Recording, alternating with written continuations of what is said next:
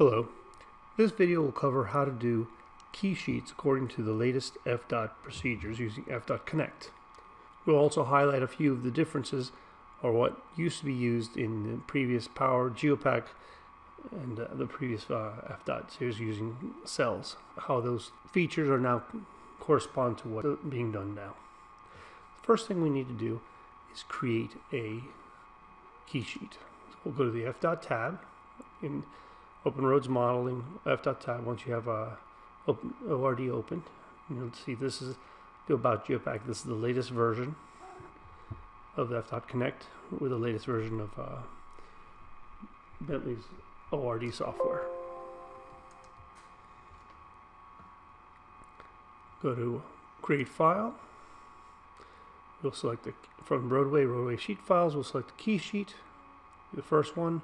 Make sure you have the proper county that you're working in. In my case, it's Manatee, so the coordinate system is created. And click Create and Open.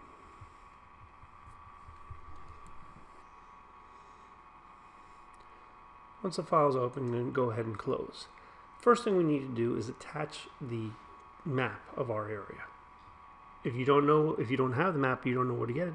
The DOT has been kind enough to provide the maps for us. One thing that is key to be aware of, when you get into the file, there's functions that take place, and what it does is in the Home tab field, when you first get into this file, it sets the level, color, weight, and style. So when we do our clipping, the border comes out in a good visible color and it's easy to see. So now we'll go to the FDOT tab and let's go find our county map. So DOT gives us these FDOT links. We click on FDOT link and go to County Maps. This opens a web page, which I'll drag over to this page window. And here's all the county maps. They recommend that we use the middle column, which is the smallest file, but it's in color and sufficient scale. So you'll go find your county. In my case, it's Manatee. Here's Manatee, and I'll download this Manatee file. Okay, I've already done that to save time, so go ahead and close this. I've already done that. You'll just attach it go to the Home tab, click your attach reference tool. If you don't want to go jumping tabs, just in the design plane, hit the space key, and you'll have options here to click, and this is the same primary tools as all these tools. So go to this opens your reference tool. Let's attach file, and I have downloaded that file to my right-of-way maps folder. There's the Manatee PDF. Highlight it, and I'll go ahead and open it. Very important. When you attach that PDF of your map, make sure your detail scale is set to 1=1, full size. Set it to full size, click OK. This will attach the file. You can go ahead and do a fit view so you see it. Yeah, it takes a second to refresh, fully load. I'm impatient, so I zoom in and zoom out a zillion times until it appears, and there it is. And in my case, I'm in, we're doing Longboat Key, so it's in this area. Let's see. I'm going to give it a second to refresh.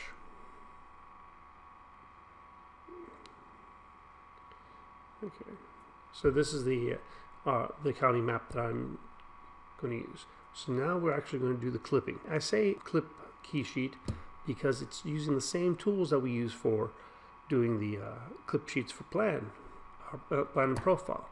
So we'll go over to our drawing production and go to named boundaries. Click on the named boundaries tool, and when we did plan, we used the place named boundary by civil. There's also by profile here, but we want to go to from drawing boundary. So click on that, and then the drawing boundaries that are available here are all created by the department in different functions, but the ones we're interested in right now are key map layout and key map layout federal. You'll use the federal one if your project has federal funds. Otherwise, go ahead and use the key map layout. Select that. You can give it a name if you wish and a description. Now, this detail scale, remember I said it might correspond things that used to be done. Before you had a medium, a small, medium, and large size. DOT has equated those to basically the 20, 30, 1 to 30, and 1 to 40 scale for detail scales. So I'm going to go ahead and select the 1 to 40, and I'll go center the area of my job, which is right here in Longboat Pass on Longboat Key. I'll go ahead and center that, and I'll data point, which is left mouse click, to accept where I want my block to be. Now on the create drawing dialog, very important, you need to set your seed model create drawing model scale to the same one you set here.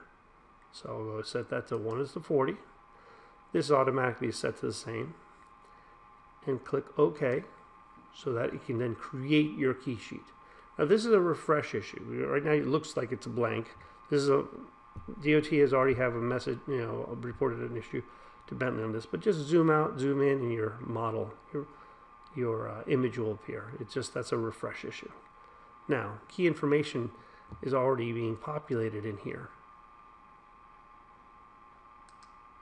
You'll see all this, the project information, county, state road, all this information is being retrieved from, if I go file close,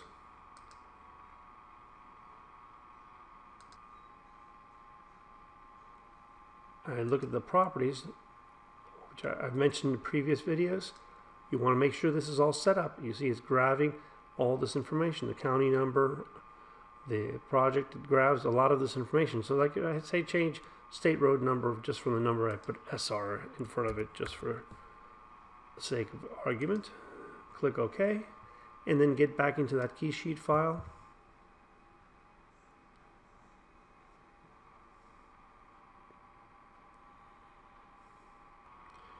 And you'll see now it's SR78. We'll go ahead and do a fit view here and save settings so it remembers. And let's go get rid of that SR. So just to change anything, you go file close. So if you did forget to set up your preferences, you can come set them up later. But ideally, like I said, when you start the project, all this information should be set up at the beginning. So information like this is populated automatically for you as you progress through the project, and you don't have to do all the changes. Unfortunately, not all the settings in the key sheet are like this. There is some text editing you will have to do. I'll point that out in a moment. We'll get back into a file, and you see now the SR is no longer there. Okay, so now we have several things to fill out. Our sheet index, say. DOT has provided some nice tools for creating a sheet index, and also we can have information here. Like I mentioned, some things like this area, this will just simply, you'll click on this and edit it. You'll edit text and add those information. This has not been linked as of yet, so it's not grabbing that information. Hopefully the DOT will make improvements that will be, and you won't have to do edits. But for now, this area has to be edited. So, but we want to. There's some other things that need to be done, and one thing is we want to go ahead and place our sheet index. Okay, so now to do our sheet index, we're going to go back to the FDOT tab, and DOT still provides the link data manager. So you click on it here. You could also right click and click. The DOT has done a lot of things with right clicking onto the screen. And we're going to create a new data link, and we'll go ahead and create a new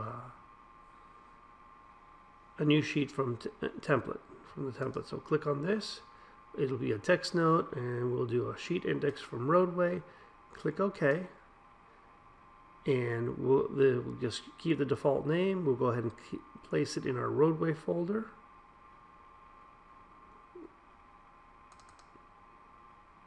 Hit save, and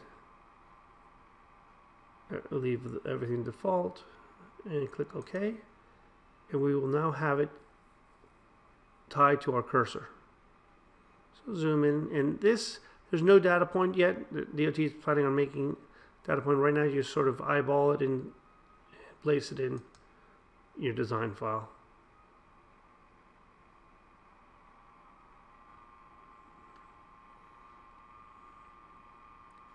Okay. Now, obviously, to make any changes to this file, if you want to change numbering or any of that, all you do is go ahead and exit out. You don't have to exit out. You just open that file. Open this text file. Edit it. Say we don't need. There's certain things you don't need in here. You just go ahead and modify it. I remove these areas. Just delete them. Save the file, and then when you refresh, you get back into this file, it'll refresh.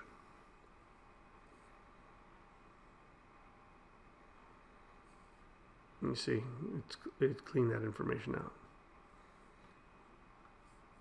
So now that we've placed our key sheet, we can go put a few other features. Now, say like the component for contract paths. Like I said, DOT's enhanced the right-click function on the design plane. So when you right-click on your design plane,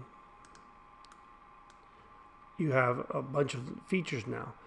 Like the link data manager, I can get it here instead of from the actions menu above. I can also place my range map label, my township map label, and my component list. So I click on component list, and I now have the cell attached to my cursor. And DOT's for simplicity's sake has set this point here as the snap point. Data point, just accept it, then reset, and then we have it's properly aligned. That's the same thing they're going to do here. They're going to put it most likely to the same point so that the index is placed. You don't have to eyeball the index. Now, this is being a cell. You just edit it with like any cell. Edit it and change the text, just like you would change the text for down here for the EOR and certificate authorization and the license number and all that information. So let's go ahead and put our range and township markers. So again, you right click, say range map label, and my range is right around here, so I can go place one here, and I'll go place the one on the bottom side. Reset, and I'll again right click and go township, and the township markers roughly in this area, if I remember correctly, and I'll place on the other side as well. Obviously the values aren't necessarily correct. You have to go and edit those, but those are the same like any text. You just edit the text and put in the right values. The last thing I want to show is how to place the beginning end cells for our project, the arrows and the custom arrows that DOT provides. Now, so you go back to Drawing Production tab, and remember the Place Labels tab is for getting intelligent information, say like off the alignment, where you'll actually read where the beginning station is, or read a station offset and that stuff. This is just you're going to use the place note field here, because this is not an intelligent alignment, this is just a picture. So use the place note, and DOT has already created some styles, some cell styles, and we want to place it with a leader. So we'll select the one place with leader, and we'll go ahead and select the FDOT begin project, and for this you select a text style. You can go ahead and select, say, FDOT medium, and we'll say begin station, return, and we'll put the station value 1 plus 60.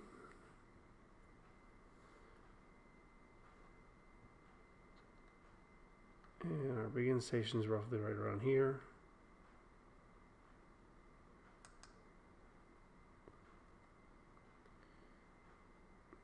That is definitely too big.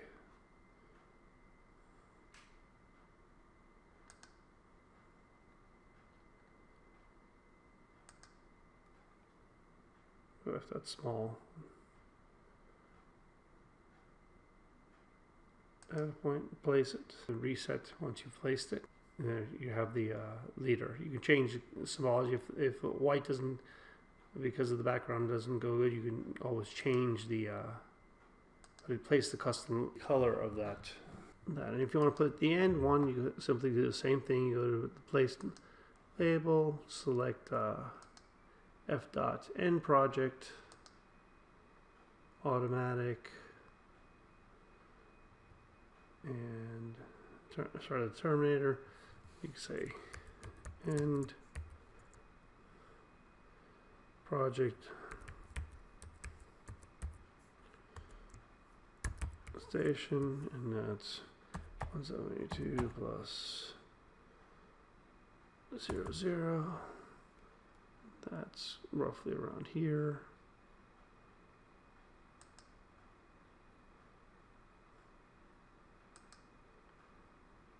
And then places it with the end label. Resets the end. You know, obviously, define. You can make changes to any of this.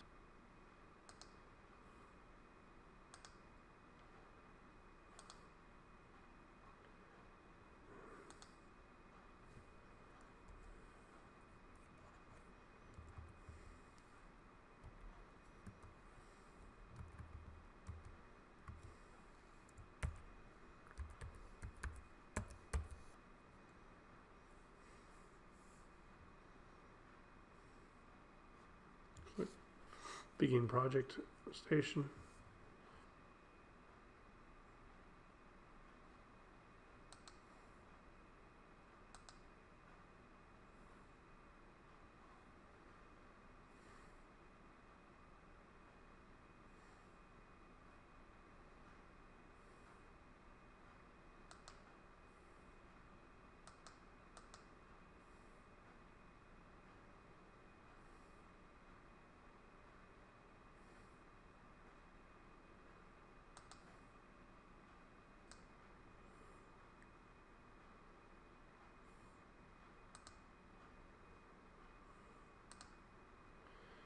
There.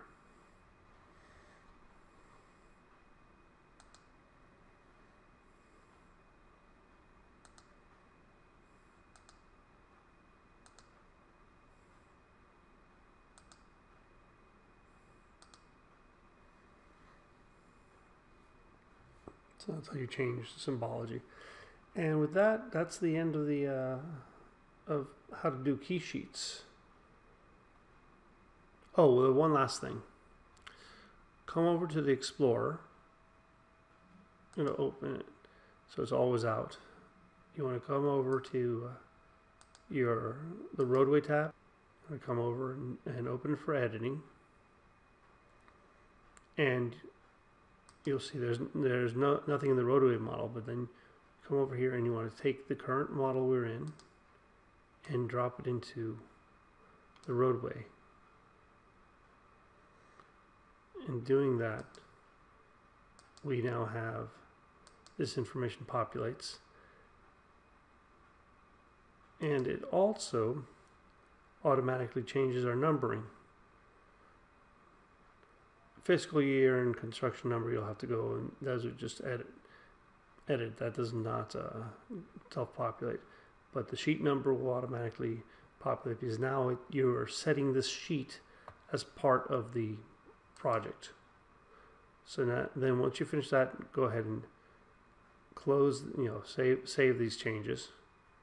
So to set it to no longer edit. You'll see here in the dialog here, make sheet index read only again, and that is saved.